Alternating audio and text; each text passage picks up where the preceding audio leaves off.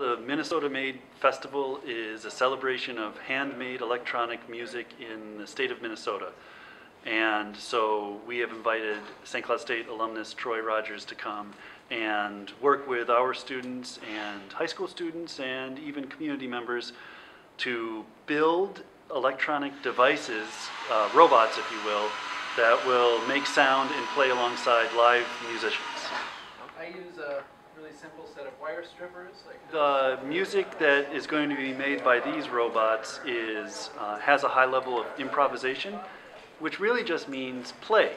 And so we will have a drummer, our chair of the music department, Terry Vermillion, will interact with what he hears from the robots and will, as the robots make sound, he'll react to what they're playing.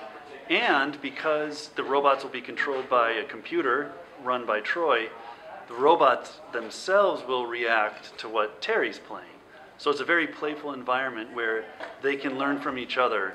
It's not completely automated in the sense of Wall-E, that kind of a robot.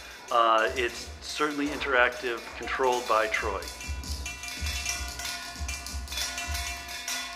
Along with creating robots that make music that have a strong local connection, this year we've invited Twin Cities-based new music ensemble Zeitgeist, who have figured out how to perform classic electronic works that our students might read about in books or that you might hear about every now and then, specifically in this case by the composers Stockhausen and Cage. And these are important classic electronic works that are almost never performed live.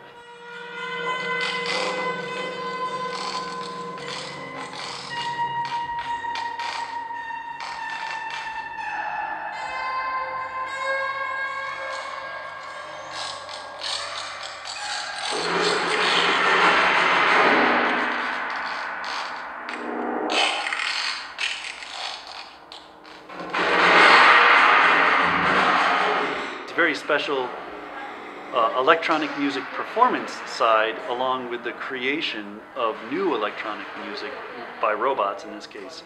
And that encompasses all that is Minnesota Made, the Festival of Handmade Electronic Music.